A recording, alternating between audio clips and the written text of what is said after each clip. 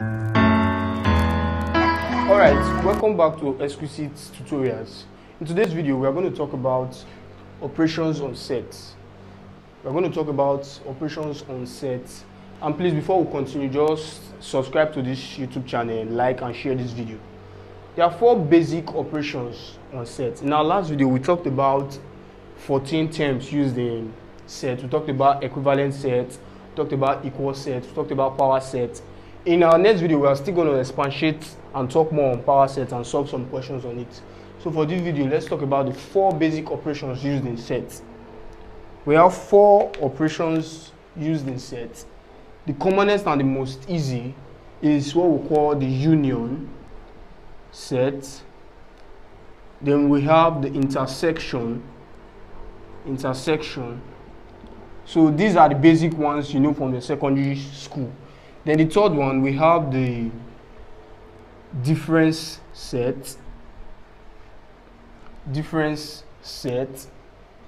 And the fourth one, we have the symmetric difference. Symmetric difference set. So before I talk on this 4, I want to expatiate on Venn diagrams. You must have heard of the word Venn diagram. A Venn diagram is a circle. It comprises of circles inside a square or rectangle. It is used to denote sets, the universal set and the subsets. That square or the rectangle is what we call the universal set, while the subset is actually the circle. So anytime you see circles inside square, that's a Venn diagram. So the reason why I'm talking about Venn diagram is that some of those terms we used in our last videos, I will be explaining them using the Venn diagram. And these 4 operations, I'll also explain them using the Venn diagram. So the union of 2 sets A and B is actually a new set that has all the elements of A and B. What do I mean by that? Now, if we have a set A comprising of several elements, and we have another set B having probably same and or different elements. Now, when you add all these elements together as one, it's more like marriage. When you add those 2 elements together, we will form the union set. So we can say that the union of 2 sets A and B is all elements of A and B all together. So it is denoted as U. This is the symbol to denote the union of 2 sets. So let me give an example. 1. If set A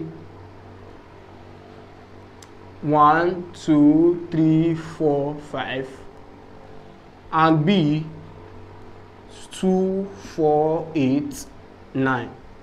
Now the union of A and B is just adding these 2 elements together. When I say add, I don't mean you should add the 2 numbers 1 plus 2, 3. No, that's not what I mean.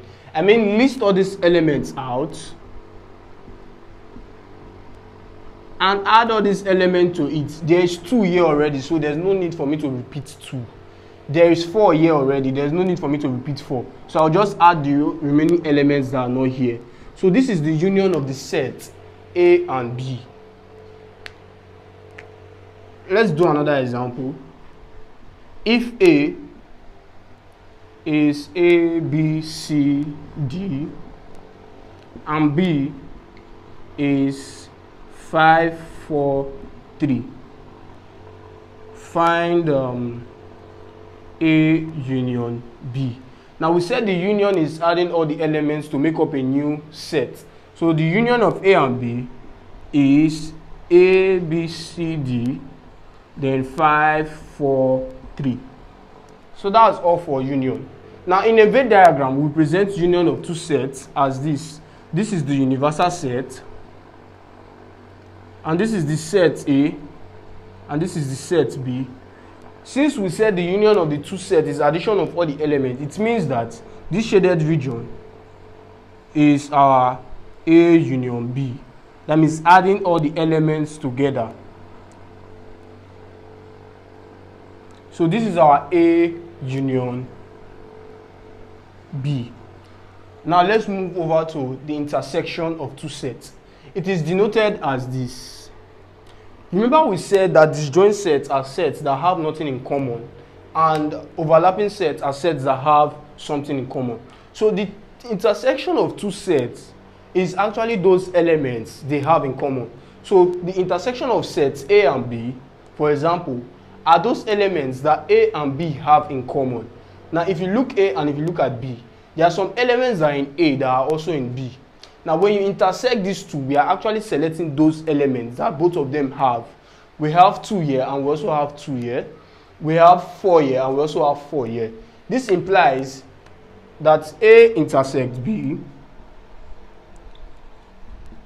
is the elements common to both A and B, which is just 2 and 4. Or for question 2, our A intersect B are elements common to both of them. Now if you check now, there is no element here that is also here. So since there is no element in common, remember we said an empty set is a set that has no elements. So A intersect B becomes an empty set, or we present it as phi. This is because there is no element in common between A and B. So that's for intersection of sets. Then when we talk about different sets, it is denoted as this. Let me explain our intersection of sets with a Venn diagram. We have set A and we have set B. Now this part is the part they have in common. This is actually what we call A intersect B, because this is the part that these two circles have in common. Now let's talk about the difference sets. The difference of two sets A and B are those elements that are in A but not in B. That is to say, when we have A minus B, for example, we are trying to say that we should look for those elements that are in A, but those elements must not be in B. But when we say B minus A, we are saying we should look for those elements that are in B but are not in A. So let's look for those elements. For question 1, our A minus B are those elements that are in A but are not in B. If you check closely, 1 is in A but that 1 is not in B. So 1 is among those elements. If you check again, 3 is in A but 3 is not in B. So 3 is among those elements. If you check again, 5 is in A but 5 is not in B. So 5 is among those elements. Then for question 2, our A minus B will be those elements that are in A but are not in B. Every element in A are not in B. So it is wise to say that the difference between A and B is still A, because all the elements that are in A are not in B because they have nothing in common. So this is the same thing as A, B, C, D. Or since everything here is still set A, we can call it A. Now what if we are to look for B minus A? B minus A. Suppose we are to look for B minus A. The difference between B and A are those elements in B that are not in A. So what are those elements that are in B but not in A? 2 is here but it is also in A. 4 is here and it's here. But 8 is in B but not in A. So 8 is among and 9 is among those elements. So this is B minus A for the first one. Then for the second one, B minus A, those elements in, this is B, 5, 4, 3. All the elements in B are not in A. So those elements in B is actually 5, 4, 3, which is the same thing as set B. So let me show you how the difference between two sets is on a Venn diagram. Now we have this, and we have the two circles. If this is A and this is B, we are looking for A minus B. That is those elements that are in A. These are the elements that are in A. But those elements are not in B. If we circle this part, those elements here are those elements in A and B. That is why we are circling only this part to show that this is A minus B, which means it is elements of those sets that are in A but not in B.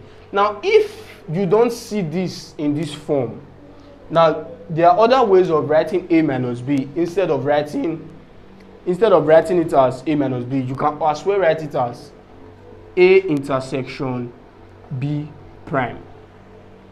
you can write it as A intersection B prime. So what is B prime? So sometimes we will need our universal sets to evaluate B prime. But let me just show you an instance. Let me give you an instance. Our B prime, if we have something like this, our B prime, if this is B, our B prime are those elements that are in the universal set but are not in the set. So it includes all these parts too and this other part. Now when you intersect this with only A, meaning that every other thing here, what do they have in common with A? It is just this part. That is why we can also write our A minus B as A intersection B prime, or we can write our B minus A as B intersection A prime. So sometimes you may see it in this form and sometimes you may see it in this form. They both mean the same thing. Now lastly, for this video, let's talk about the symmetric difference between two sets. The symmetric difference between two sets. Now the symmetric difference of sets A and B are those elements that are in A but not in B, and also those elements that are in B that are not in A. Let me recap. The symmetric difference of two sets A and B are those elements that are in A coupled with all the elements that are in B.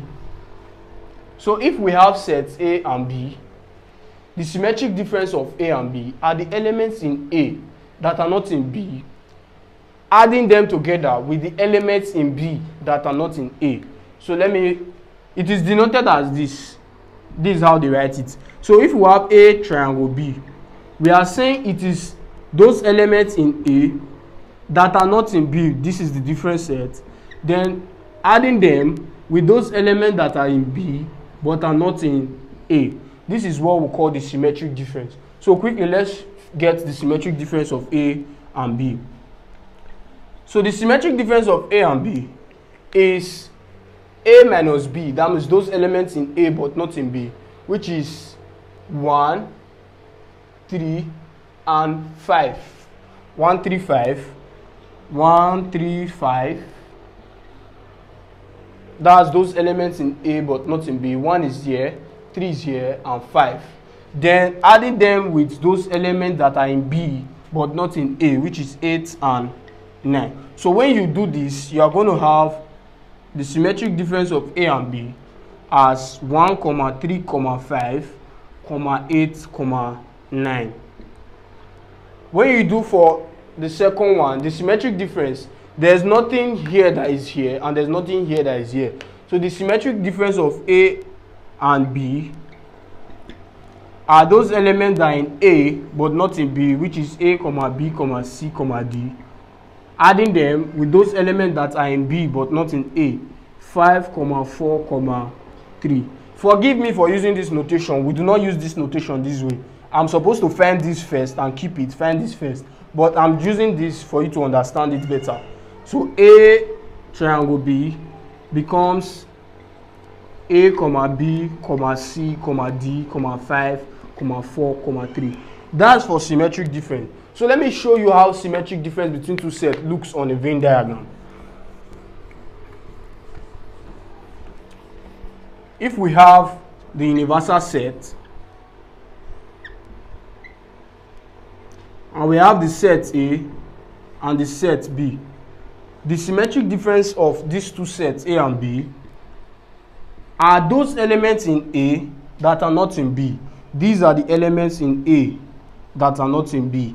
Then adding them with those elements in B that are not in A. So these are those elements in B that are not in A. So this is how the symmetric difference of two sets looks like on a Venn diagram. This part is the intersection.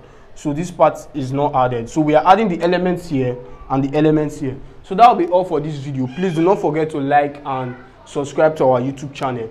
Thanks for watching.